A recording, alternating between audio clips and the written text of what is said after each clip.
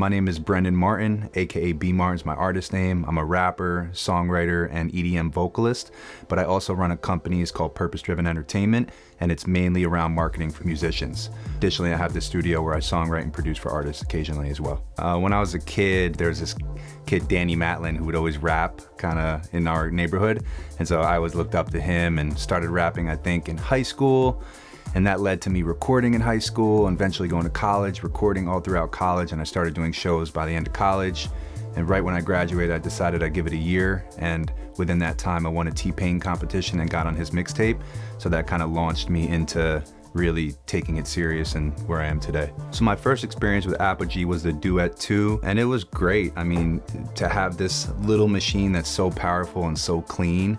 It was my friend Michael Mikowski, who's like a real big engineer. He's like, you gotta get this. This is the perfect thing for you at the level you're at. And I got it, and I probably cut over 1,000 records on it, and it was just, every producer I sent vocals to, they were so happy. It was so smooth. So going from the 2 to the 3, obviously, you know, I love the 2, but the 3 just felt like it was a little richer, like it had more frequency band to play with, maybe a little warmth. I actually had an artist in town, and so he was here and we cut a record on the 2, and then we moved to the 3 and he was flipping out. Like the sound difference actually really elevated it. So that's been great, just the fact that it's more rich. And then we also have the Control 2 there. And it's great to not only have the hands-on experience of the Duet, but we have this Control 2 that gives it more of a visual approach, and I'm able to manually adjust the input gains and solos and mute, so it just gives it kind of a hands-on and a visual experience combined. That's great. My experience with the Duet has been, I can throw plugins directly on the track. I have CLA Vocals, which is a really heavy plugin, and I use the chamber reverb setting on that. I have auto-tune on the track, compressor, and SSL EQ, and we're not experiencing any delay, any latency. And artists are generally very happy with that. And that's another thing, like when you go into certain studios and there's latency and the engineer can't figure that out, that's just a nightmare. So another reason you should get your own studio so you can fix that problem and never deal with it again. But I haven't had any issues with latency on the Duet. It's really solid, and I can throw my plugins right in the session.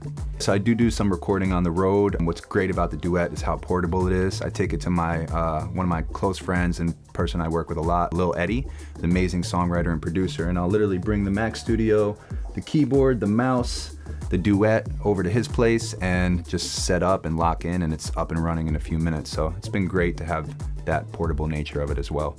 I think there's a lot of benefits to recording in a studio now that I have my own space, like actually going somewhere, because you get another energy in the room, you get accountability, you know when you're gonna do it, you can prepare. When you have your own space, you can kind of get lost and I can do this whenever, and then that might mean you never do it or you're always doing it, and maybe there's not enough prep, you know, so there's definitely a balance. But having your own space really gives you the freedom to not have somebody there, so you can hone in on your voice and hone in on your vocal take and take as much time as you want and get it perfect and experiment. And so I think for me, it's part of the reason I was able to do EDM as well, is because I was able to experiment on my own and see what sounded good on the mic without overthinking what someone else was thinking, going from rapping to never singing to now like actually singing. So my setup in my studio is pretty basic. It's mainly focused on, hey, are the acoustics right? Is the sound block, is it, you know, dead in here? And it is. I run into a Neumann into the Duet, and I don't have any, as we said before, compressor EQ that I'm running through. That way the sound is nice and dry, and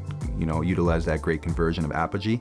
I'm running on a Mac Studio. That way, if I'm doing a ton of plugins and a ton of vocal takes, I don't have to worry about that. I'm running Pro Tools Studio, newest version, with a whole host of different plugins. I won't go into that, but keep it pretty straightforward. And I actually have all the sessions running on a Lacy, which, you know, I know isn't the best practice, but it's worked for me for like 10 years. So I just keep what's working. And that's another tip I'd give to anyone.